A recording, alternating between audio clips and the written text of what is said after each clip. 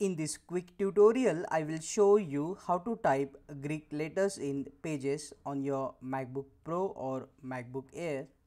Let's get started. On your Mac keyboard, press Ctrl, Command and Spacebar to open this symbol dashboard, and you will see here small option. Just click on it to expand the symbol dashboard, and then you can see different types of symbols here. And under the match symbols you can see all the symbols, but if you want to insert them quickly, just type the name of symbol.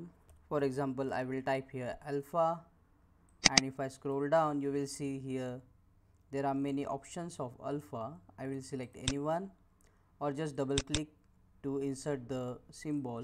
Similarly, you can type other symbols like beta. Double click on the symbol and it will insert in Pages. Like the video and comment below if this video solves your problem, and don't forget to subscribe.